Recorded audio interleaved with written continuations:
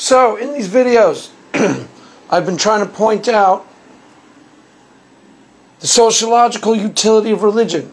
That religion itself is a powerful, especially Christianity, powerful sociological tool to help organize society. Now, here's Exhibit A along those lines. The powerful sociological utility of Christianity. Going back to 1815, there are only two world superpowers. Really? Did you know that? Did you know that? Might not have.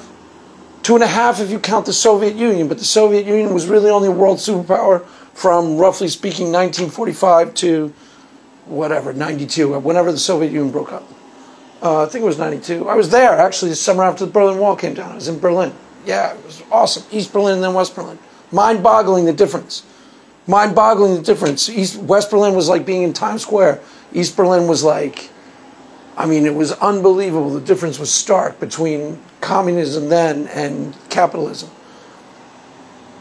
But anyways, so going all the way back to 1815, there are only two world superpowers, England and the United States. And coincidence of coincidences, those are the two most profoundly Christian nations in the face of this earth. Now, if you're thinking to yourself, England is secular. England is secular now, sure. But back in 1815, it was not secular at all. It was the most profoundly religious nation on the face of this earth, and it was profoundly Christian. And it was the main world superpower from roughly 1815 to the start of World War I. After World War I, you know, did you ever hear the phrase, the sun never sets on the English Empire? That's where it comes from. Never heard the phrase? Okay, you know, listen for phrases more. It's a phrase, yeah. What it means is, from 1815, the defeat of Napoleon, the English Navy became the sole military force, the most powerful military force in the face of the earth, the English Navy.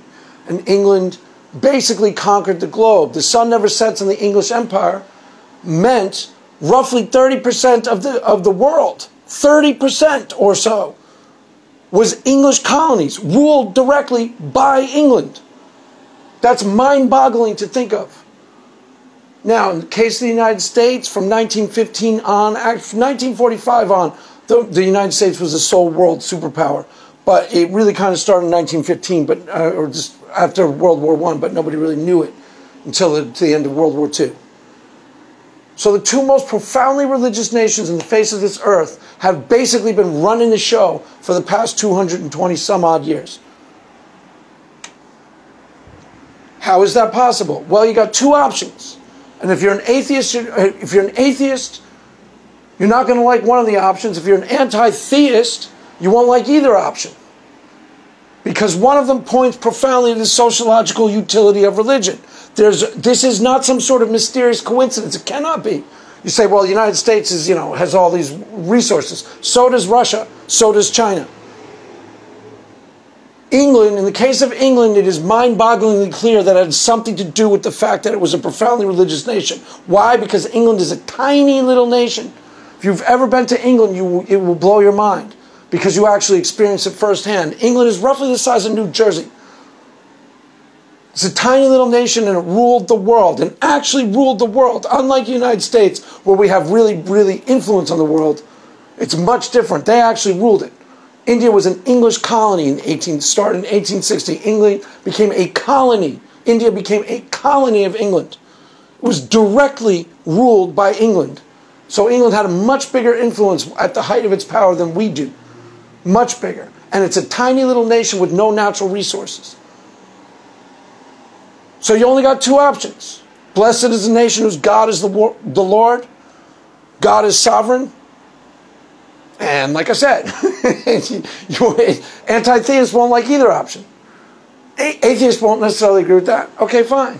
Then the other option is there's something inherent in the religion of Christianity itself that allowed both of those societies to organize better, streamline their productivity, make full use of their human resources and their intellectual capital, which allowed a tiny little nation to dominate the globe. There's got to be something intrinsic about the religion itself that allowed them to do that.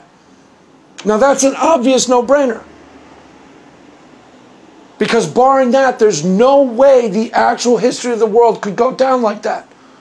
Like I said, there's only two options. God is actually God and blessed those countries. As the Bible said, blessed is a nation whose God is the Lord. Most Christians go, yeah, amen. That's exactly what happened. Atheists won't say that.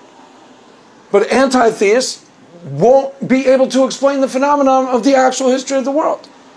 Because that's really what happened. England ruled the world from 1815 to 1915. England was the sole reigning superpower, more so than the United States. And then World War I, you know, England lost a lot of prominence. And by the end of World War II, England was down to England, basically the England we know today. And then the other sole superpower was the United States. Now, if there isn't a sovereign God that orchestrated that and blessed those two nations, then there is something intrinsic to the religion of Christianity itself that allowed those nations to streamline their resources properly and make effective use of their human and their intellectual capital so that they could dominate other societies. Is it some sort of mysterious coincidence that once Christianity took root and religion became, Europe became in fact Christendom? Did you guys know that, by the way? That Europe for a period of time was known as Christendom. Why? Because it was all Christian.